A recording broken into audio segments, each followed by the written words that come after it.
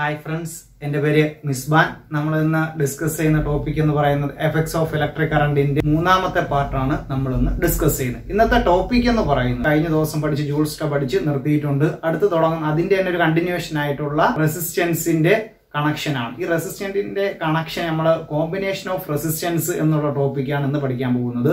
ഇന്ന് പഠിക്കാൻ പോകുന്ന ടോപ്പിക് ഏതാണ്? കോമ്പിനേഷൻ ഓഫ് റെസിസ്റ്റൻസ് ആണ്. നമുക്ക് നോക്കാം. റെസിസ്റ്റൻസിനെ നമുക്ക് രണ്ട് രീതിയിൽ കണക്ട് ചെയ്യാം. സീരീസ് എന്നും കണക്ട് ചെയ്യാം, നമ്മൾ രണ്ട് പാരലൽ എന്നും കണക്ട് ചെയ്യാം. സീരീസ് എന്നും നമുക്ക് കണക്ട് ചെയ്യാൻ പറ്റും, പാരലൽ എന്നും നമുക്ക് കണക്ട് ചെയ്യാനായിട്ട് പറ്റും. അപ്പൊ എന്താണ് സീരീസ് എന്ന് നോക്കാം. സീരീസ് കണക്ഷൻ എന്ന് പറഞ്ഞാല് ഒരു കണ്ടിന്യൂസ് ആയിട്ട് റെസിസ്റ്റൻസിനെ കണക്ട് ചെയ്യുന്നതിനെയാണ് സീരീസ് എന്ന് പറയുന്നത്. മനസ്സിലാവുന്നുണ്ടോ? അതായത് സീരിയൽ എന്താണ്? ഇന്നൊരു ദിവസം കാണിക്കും, അത് കഴിഞ്ഞിട്ട് ബാക്കി നാളെ കാണിക്കും, അത് കഴിഞ്ഞ് മറ്റന്നാൾ കാണിക്കും, അങ്ങനെ പോകുന്നത് നമ്മൾ സീരിയൽ എന്ന് പറയുന്നത്. അതുപോലെ ആ സെയിം കൺസെപ്റ്റ് തന്നെയാണ് ഇവിടെയും വരുന്നത്, സീരീസിൽ വരുന്നത്. കണ്ടിന്യൂസ് ആയിട്ട് എന്ത് ചെയ്യുന്നറിയാമോ? റെസിസ്റ്റൻസിനെ കണക്ട് ചെയ്യുന്നു. അതിന് പറയുന്ന പേരെന്താണ്? സീരീസ്. അപ്പം ഇവിടെ എന്തുണ്ട്? R1 ഉണ്ട്, ഇവിടെ R2 ഉണ്ട്, ഇവിടെ R3 ഉണ്ട്. ഇഫക്റ്റീവ് റെസിസ്റ്റൻസ് R സീരീസ് എന്ന് പറയുന്നത് R1 plus R2 plus R3 ആയിരിക്കും. ഇതാണ് എന്തിന്റെ ഇക്വേഷൻ എന്ന് പറയുന്നത്? റെസിസ്റ്റൻസ്, എഫക്റ്റീവ് റെസിസ്റ്റൻസ് സീരീസിന്റെ ഇക്വേഷൻ എന്താണ്? RS is equal to R1 plus R2 plus R3 ആണ് ഇക്വേഷൻ എന്ന് പറയുന്നത്. മനസ്സിലാവുന്നുണ്ടോ? ഈ സീരീസ് കോമ്പിനേഷൻ നമ്മൾ എവിടെയാണ് ഉപയോഗിക്കുന്നത്? കല്യാണങ്ങളിലും അതുപോലെ തന്നെ ഉത്സവ പറമ്പിലൊക്കെ പോസ്റ്റ് ഉണ്ടായിരിക്കും. പോസ്റ്റുകളിലെല്ലാം എന്ത് ചെയ്യുന്നുണ്ട്? ട്യൂബ് ലൈറ്റ് കണക്ട് ചെയ്യുന്നുണ്ട്. ട്യൂബ് ലൈറ്റ് കണക്ട് ചെയ്യുന്നത് എങ്ങനെയാണ്? രണ്ട് വയർ അതിനകത്തൂടെ എന്ത് ചെയ്യും? കൊണ്ടുപോകും. ഒരു പോസിറ്റീവ് ഉണ്ടായിരിക്കും, ഒരു നെഗറ്റീവും ഉണ്ടായിരിക്കും. ഓരോ പോസ്റ്റിലും എന്ത് ചെയ്യും? ട്യൂബ് കൊണ്ട് വെച്ചിരിക്കും. അതിനുശേഷം എന്ത് ചെയ്യും? ഓരോ പോസിറ്റീവും നെഗറ്റീവും എന്ത് ചെയ്യും? എടുത്ത് കണക്ട് ചെയ്യും ഓരോ ട്യൂബിലും.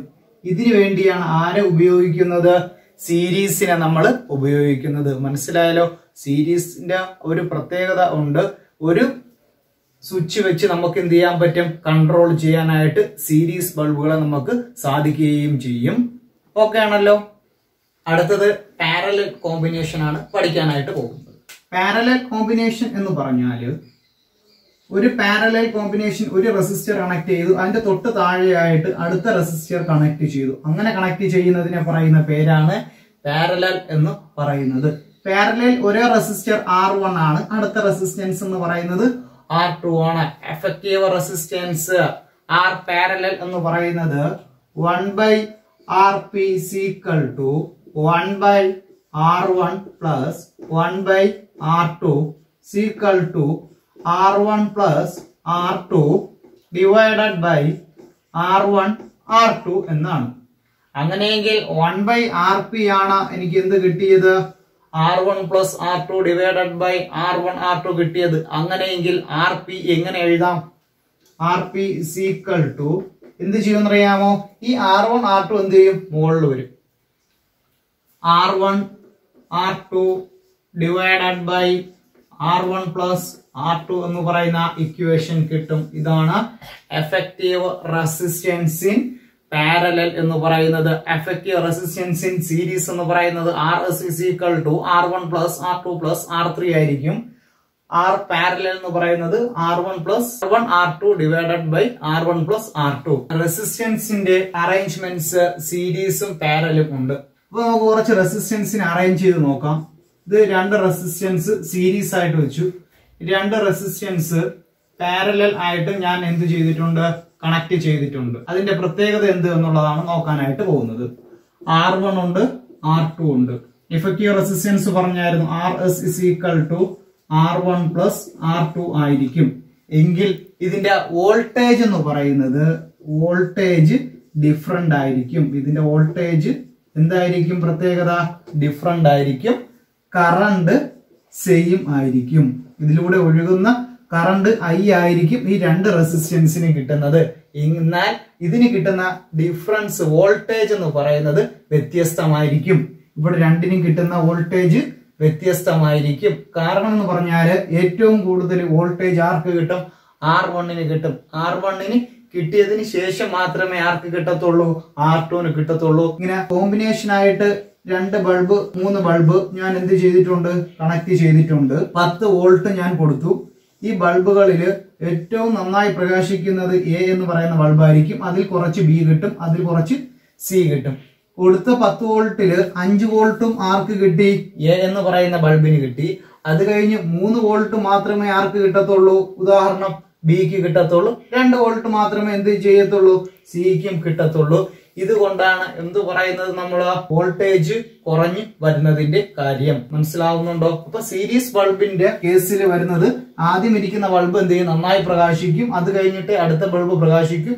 അതിനുള്ള ലൈറ്റിന്റെ പ്രകാശത്തിന്റെ ഒരു വ്യത്യാസം ആർക്ക് അനുഭവപ്പെടും, സീരീസ് ബൾബിന് അനുഭവപ്പെടും. പാരലൽ കേസ് നമ്മൾ പറയുമ്പോൾ ഉള്ള പ്രത്യേകത നോക്കിക്കേ, കറണ്ട് I1ഉം കറണ്ട് I2ഉം ആയിരിക്കും. ഇവിടത്തെ പാരലൽ ആവുമ്പോൾ ഉള്ള പ്രത്യേകത നോക്കിക്കേ, പാരലലില് കറണ്ട് എന്ന് പറയുന്നത് ഡിഫറന്റ് ആയിരിക്കും, വോൾട്ടേജ് എന്ന് പറയുന്നത് സെയിം ആയിരിക്കും. അതാണ് ആരുടെ പ്രത്യേകത, പാരലലിന്റെ കേസിലെ പ്രത്യേകത. പാരലലിന്റെ ഇക്വേഷൻ എന്ന് പറഞ്ഞാൽ എന്താണ്, RPC = R1 R2 divided by R1 plus R2 ആയിരിക്കും ഇതിന്റെ ഇക്വലന്റ് റെസിസ്റ്റൻസ് എന്ന് പറയുന്നത്. R1ന് കിട്ടുന്ന കറണ്ടും R2ന് കിട്ടുന്ന കറണ്ടും എന്തായിരിക്കും, ഡിഫറന്റ് ആയിരിക്കും. ഓരോന്നിനും കിട്ടുന്ന കറണ്ട് എന്ന് പറയുന്നത് ഡിഫറന്റ് ആയിരിക്കും. ഇവിടെ നമുക്ക് എങ്ങനെ കണക്ട് ചെയ്യാം അറിയാമോ, 2 ബൾബ് ഞാൻ കണക്ട് ചെയ്യുക. ഇതിന്റെ പ്രത്യേകത നോക്കിക്കേ, ഈ 2 ബൾബും കത്തുന്നത്, എ എന്ന് പറയുന്ന ബൾബും ബി എന്ന് പറയുന്ന ബൾബും പ്രകാശിക്കുന്നത് എങ്ങനെയായിരിക്കും, ഒരുപോലെ ആയിരിക്കും. മനസ്സിലായോ? എ എന്ന് പറയുന്ന ബൾബും ബി എന്ന് പറയുന്ന ബൾബും പ്രകാശിക്കുന്നത് ഒരുപോലെ ആയിരിക്കും. ഇത് എവിടെയാണ് ഉപയോഗിക്കുന്നത്, സീരീസ് ആണ് ഇവിടെ ഉപയോഗിക്കുന്നത്. ഒരുപാട് ലൈറ്റുകൾ നമുക്ക് എന്ത് ചെയ്യണം, കണക്ട് ചെയ്യാൻ വേണ്ടി നമുക്ക് എന്ത് ചെയ്യാൻ പറ്റും, ഒറ്റ സ്വിച്ച്, ഒരു സ്വിച്ച് മാത്രം വെച്ച് നമുക്ക് എന്ത് ചെയ്യാൻ പറ്റും, സീരീസിനെ കണക്ട് ചെയ്യാൻ പറ്റും. ഇവിടെ ആണെങ്കിൽ ഒരു സ്വിച്ച് കൊണ്ട് പറ്റത്തില്ല. എത്രയാണോ സർക്യൂട്ടുകൾ, എത്രയാണോ ബൾബുകൾ ഉള്ളത്, ഓരോ ബൾബും, അതുപോലെ വീടുകളിൽ ഓരോ ബൾബും ഫാനും ഉൾപ്പെടെ ഓരോ സ്വിച്ചുകൾ വെച്ച് വീടുകളിൽ ഓരോ ബൾബുകളും ഫാനുകളും കണക്ട് ചെയ്യുന്നത് പാരലൽ കണക്ഷനിലാണ് കണക്ട് ചെയ്ത് നമ്മൾ ഉപയോഗിക്കുന്നത്. ഇതാണ് ഇതിന്റെ ബേസിക് കൺസെപ്റ്റ് എന്ന് പറയുന്നത്. ഇതിനെ സ്വിച്ച് വെച്ച് എങ്ങനെ കൺട്രോൾ ചെയ്യാമെന്നുള്ളതും കൂടെ നമുക്ക് പഠിക്കാം. സീരീസ് ബൾബ് എങ്ങനെ കണക്ട് ചെയ്യാം, ഒരു സ്വിച്ച് കണക്ട് ചെയ്തിട്ടുണ്ട്, അത് കഴിഞ്ഞ് ഞാൻ ഒരു ബൾബ് വെച്ചിട്ടുണ്ട്, അടുത്തൊരു സ്വിച്ച് കണക്ട് ചെയ്തിട്ടുണ്ട്, അത് കഴിഞ്ഞ് ഒരു ബൾബ് വെച്ച് ഞാൻ എന്ത് ചെയ്തിരിക്കുകയാണ്, ഒരു വോൾട്ടേജ് കൊടുത്തു. ഞാൻ എന്ത് ചെയ്തു, എ എന്ന് പറയുന്ന സ്വിച്ച് ഓൺ ആക്കി, ബി എന്ന് പറയുന്ന സ്വിച്ചും ഓൺ ആക്കി. എന്ത് സംഭവിക്കും, ഈ 2 ബൾബും എന്ത് ചെയ്യും, പ്രകാശിക്കും. മനസ്സിലാവുന്നുണ്ടോ? എ എന്ന് പറയുന്ന സ്വിച്ചും ബി എന്ന് പറയുന്ന സ്വിച്ചും ഞാൻ ഓൺ ആക്കി. ആ സമയത്ത് എന്ത് സംഭവിക്കും, 2 ബൾബുകളും എന്ത് ചെയ്യും, പ്രകാശിക്കും. ആ സമയത്ത് ഞാൻ എന്ത് ചെയ്തു, ബി എന്ന് പറയുന്ന ബൾബ് ഞാൻ എന്ത് ചെയ്തു, ചെയ്തില്ല, ഓഫ് ആക്കി. എന്ത് സംഭവിക്കും, ഇതിന് എയും പ്രകാശിക്കത്തില്ല, ബിയും പ്രകാശിക്കത്തില്ല. കാരണം എന്താ, ഇതിനകത്തൂടെ വന്ന കറണ്ട് എന്ത് സംഭവിച്ചു, ഇവിടം വരെ എത്തിയതേ ഉള്ളൂ, എങ്ങോട്ട് പോയില്ല, ഇങ്ങോട്ട് പോയി സർക്യൂട്ട് കംപ്ലീറ്റ് ആയില്ല. അതുകൊണ്ട് എന്ത് സംഭവിച്ചു, ഇതിന് കറണ്ട് ഫ്ലോ നടന്നില്ല, 2 ബൾബും എന്ത് ചെയ്യില്ല, പ്രകാശിക്കത്തില്ല. അപ്പൊ ഒരു സ്വിച്ച് വെച്ച് നമുക്ക് എന്ത് ചെയ്യാൻ പറ്റത്തില്ല, സീരീസ് കണക്ഷൻ, ഒരുപാട് കോമ്പിനേഷൻ സ്വിച്ച് ഉപയോഗിക്കാൻ പറ്റത്തില്ല. ഒരു സൈഡിൽ മാത്രമേ എന്ത് ചെയ്യാൻ പറ്റത്തുള്ളൂ, സ്വിച്ച് വെച്ച് കൺട്രോൾ ചെയ്യാനായിട്ട് പറ്റത്തുള്ളൂ. ഇപ്പൊ സാധാരണഗതിയിൽ സീരീസ് കണക്ഷനെ എല്ലാം സിംഗിൾ സ്വിച്ച് കൺട്രോൾ എന്നാണ് നമ്മൾ പറയുന്നത്. സീരീസ് കണക്ഷനെ എല്ലാം സിംഗിൾ സ്വിച്ച് കൺട്രോളിങ്ങിന് വേണ്ടിയൊക്കെയാണ് സാധാരണഗതിയിൽ സീരീസ് കണക്ഷൻ ഉപയോഗിക്കുന്നത്. അങ്ങനെയെങ്കിൽ പാരലൽ ആവുമ്പോൾ എന്തായിരിക്കും ഇതിന്റെ പ്രത്യേകത എന്ന് നോക്കുക. നമുക്ക് ഞാൻ ഒരു സ്വിച്ച് ഞാൻ കണക്ട് ചെയ്തു, 2നും ഓരോ സ്വിച്ച് കണക്ട് ചെയ്തു. അത് കഴിഞ്ഞ് ഞാൻ നേരെ ഒരു വോൾട്ടേജ് ഞാൻ അപ്ലൈ ചെയ്തു. 2 ബൾബ് ഉണ്ട്, ഞാൻ എന്ത് ചെയ്തു, 10 വോൾട്ട് കൊടുത്തു. 2നും ഈക്വൽ ആയിട്ടുള്ള വോൾട്ടേജ് ആണ് കിട്ടുന്നത്. എ എന്ന് പറയുന്ന സ്വിച്ച് ഓൺ ആക്കുമ്പോൾ ആര് പ്രകാശിക്കും, ബി എന്ന് പറയുന്ന സ്വിച്ച് ഓൺ ആക്കുമ്പോൾ എന്ത് സംഭവിക്കും, ഇവിടുത്തെ മുകളിലിരിക്കുന്ന ബൾബ് പ്രകാശിക്കും. ബി എന്ന് പറയുന്ന സ്വിച്ച് ഓൺ ആക്കുമ്പോൾ ബിയുടെ സൈഡിൽ ഉണ്ടായിരിക്കുന്ന ബി എന്ന് പറയുന്ന ബൾബ് ഓൺ ആകും.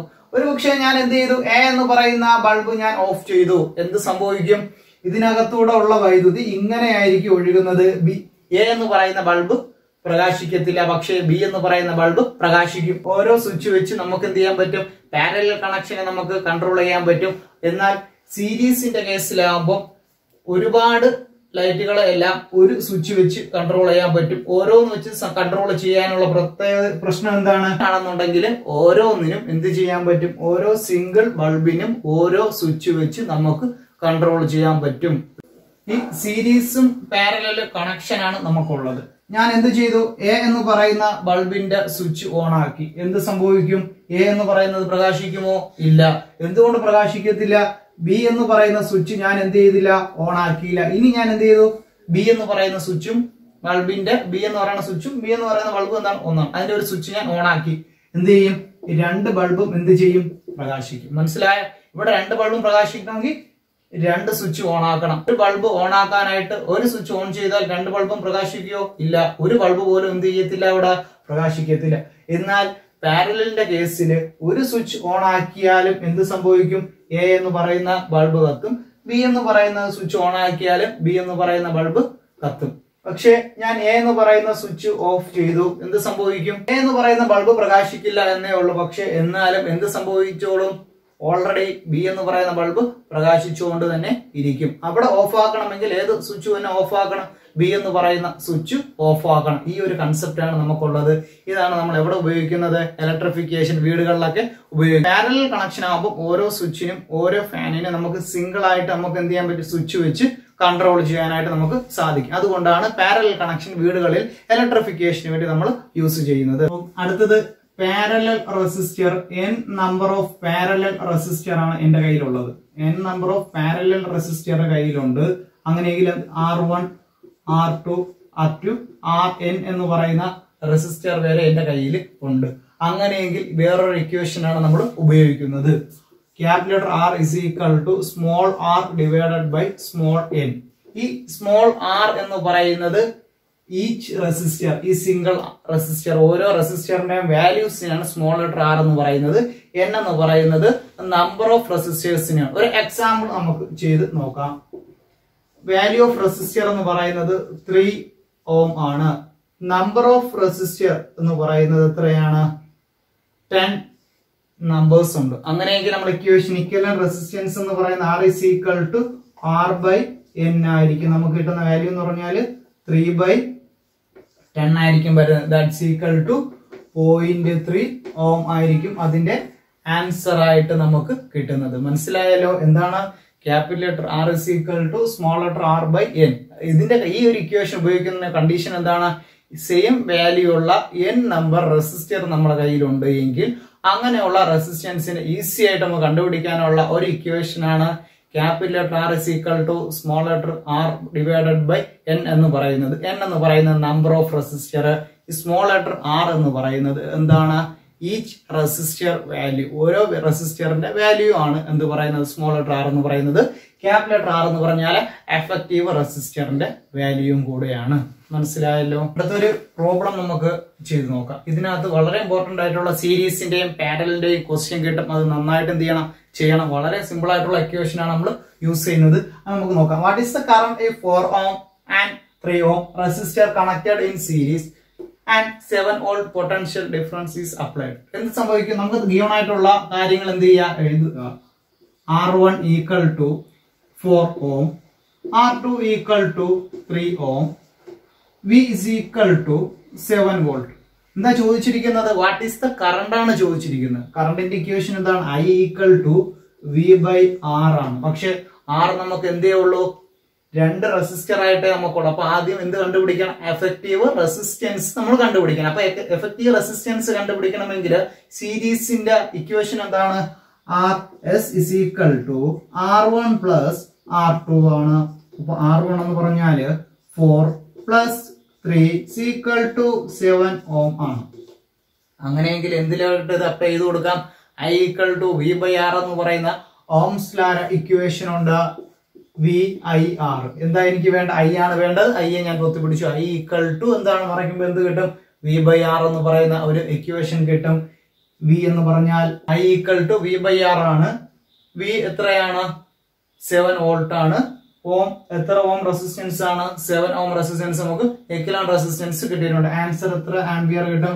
1 ആംപിയർ കറണ്ട് ആണ് എന്ത് ചെയ്തിരിക്കുന്നത്? ഇതിനകത്തൂടെ ഫ്ലോ ചെയ്തിരിക്കുന്നത്. അടുത്ത ഒരു പാരലലിന്റെ ക്വസ്റ്റ്യൻ നമുക്ക് ചെയ്യാം. അതിനു മുന്നേ എന്ത് ചെയ്യാം? ഒരു ഇതിന്റെ കൂടെ നിങ്ങൾക്ക് വർക്ക്ഔട്ട് ചെയ്യാനായിട്ട് 4 ohm, R1 equal to 4 ohm, R2 equal to 5 ohm, V equal to 4 volt വെച്ചുള്ള ഒരു കണക്ക് എന്ത് ചെയ്യുക? R1 4 ohm, R2 5 ohm, V is equal to 4 volt. അങ്ങനെയെങ്കിൽ I എത്ര ആയിരിക്കും എന്നുള്ളത് ആര് ചെയ്യുക, നിങ്ങൾ ചെയ്തിട്ട് എന്ത് ചെയ്യുക, കമന്റ് ബോക്സിൽ ഇടുക. അടുത്ത പാരലൽ ഉള്ള കോമ്പിനേഷനിൽ വരുന്ന ഒരു ക്വസ്റ്റ്യൻ ആണ് നമ്മൾ ചെയ്യാനായിട്ട് ഉദ്ദേശിക്കുന്നത്. What is the current if 12 ohm and 4 ohm resistor are connected in parallel and 12 volt potential difference is applied? എന്താ ക്വസ്റ്റ്യൻ എന്ന് പറഞ്ഞാൽ 12 ohm ഉണ്ട്, 4 ohm ഉണ്ട്, 12 volt ഉണ്ട്. അങ്ങനെയെങ്കിൽ നമുക്ക് ഇത് എങ്ങനെ ചെയ്യാം? R1 equal to 12 volt, R2 equal to 4 ohm, R1 equal to 12 ohm, R2 equal to 4 ohm, V is equal to 12 volt. എന്താ ചോദിച്ചിരിക്കുന്നത്? പാരലൽ കണക്ഷൻ ആണ്. അപ്പൊ parallel equation 1/Rp is equal to 1/R1 plus 1/R2. എന്ത് ചെയ്യാം? R1 plus R2 divided by R1 R2. That's equal to R1 R2 divided by R1 plus R2 എന്ന് പറയുന്ന equation കിട്ടും. അപ്പൊ R1ന്റെയും R2ന്റെയും വാല്യൂസ് സബ്സ്റ്റിറ്റ്യൂട്ട് ചെയ്യുക. 12 into 4 divided by 12 plus 4. 12 into 4 എന്ന് പറഞ്ഞാൽ എത്രയാണ് നമുക്ക് കിട്ടുക? 2 into 4 എന്ന് പറയുന്നത് 8. 1 into 4 4. 48 divided by 60. That's equal to എത്ര കിട്ടും നമുക്ക്? 3 എന്ന് പറയുന്നത് കിട്ടും. അപ്പൊ ഇക്വലന്റ് റെസിസ്റ്റൻസ് എന്ത് കിട്ടി? എനിക്ക് 3 ohm കിട്ടി. എന്താ എനിക്ക് വേണ്ടത്? I ആണ് വേണ്ടത്. I equal to V/R ആണ്. V എത്ര നമുക്ക് തന്നിട്ടുണ്ട്? 12 വോൾട്ട് തന്നിട്ടുണ്ട്. ഡിവൈഡഡ് ബൈ R ആണ്. R എത്ര നമ്മൾ കണ്ടുപിടിച്ചു? 3 കണ്ടുപിടിച്ചു. അപ്പൊ I equal to 4 ആംപിയർ എന്നുള്ളതാണ് നമ്മുടെ ഉത്തരം എന്ന് പറയുന്നത്. മനസ്സിലായല്ലോ? ഇക്വലന്റ് റെസിസ്റ്റൻസിന്റെ ഇക്വേഷൻ 1/Rp എന്ന് പറഞ്ഞാല് എന്താണ് ഇക്വേഷൻ വരുന്നത്? R1 plus R2 divided by R1 R2 ആണ്. RP ഇക്വേഷൻ ആവുമ്പോൾ എങ്ങനെ വരും? R1 R2 divided by R1 plus R2. അതാണ് നമ്മൾ പഠിച്ചു വെച്ചിരിക്കാനുള്ളത്.